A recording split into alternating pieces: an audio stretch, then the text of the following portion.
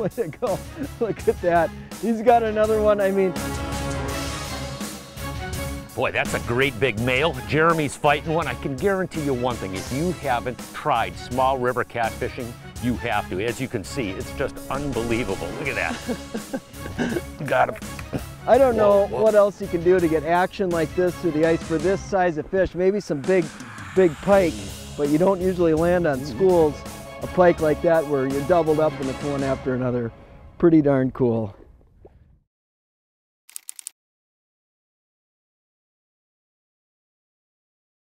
Much of your success on the water is related to the reliability of your equipment.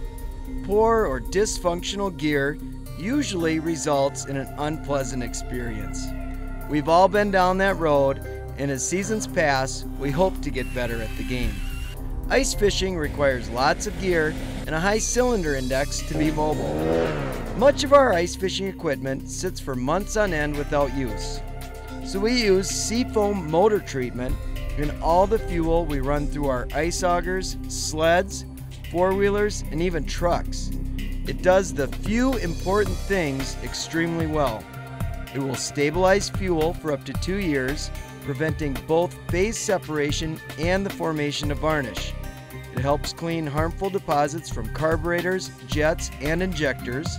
It controls moisture, lubricates upper cylinders, and most of all, ensures your motors are starting and running right. Adding seafoam motor treatment in each tank also makes storage easy. So when you're done for the season, you can trust that the engine is clean, the fuel is fresh, and the cylinders will be ready to fire when you need them to.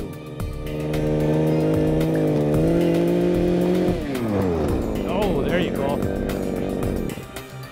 You know, right now we're late ice fishing. You know, and over the course of a season, we really fish for a wide variety of different fish through the ice. Northern pike, walleyes, panfish. We even catch bass through the ice. But right now, Jeremy and I are going to look at catching probably a fish that it's not really unknown, but not a lot of people fish for them. It's catfish, and we're talking big ones through the ice. It's sort of an interesting story because it wasn't that long ago we caught these same fish about 5 miles that way. Today, anglers have tremendous resources available to find new fishing hotspots. TrapNet and GillNet surveys done by the Department of Natural Resources in states across the country can provide a wealth of information. This particular reservoir has a lot of channel cats in the 25 to 29-inch category. These numbers inspired us to check out this particular watershed. Our initial research mission in this area started in July. We're actually fishing a small river that feeds a reservoir down below us here. And what we're doing is driving up the river. We're going to drive up for a couple of miles, and we're going to actually sort of survey the environment. We've never been in this watershed before. We know that there's catfish in here, smallmouth bass. We've actually seen some of them. But the thing is what we're looking for are 3 specific things: depth, current, and cover. Cover meaning weed, wood, or rocks. In this environment, it actually has both, so it should be really an interesting situation here. We'll see what size of cats we catch in here.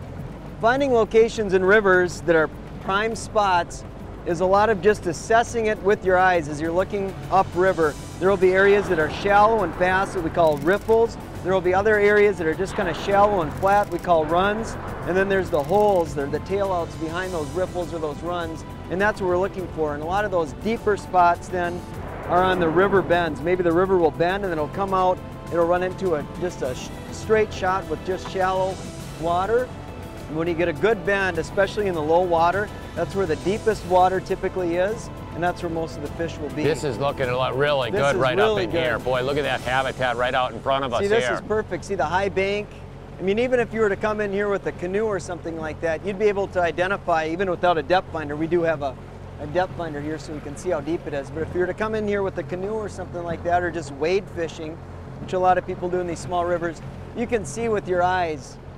It's a steep bank, it's a big bend in the river, there's a lot of cover. This is obviously a good spot. That's a really good spot right there. If you could make a classic catfish spot in a small river, it's this right here. This is it. Yep.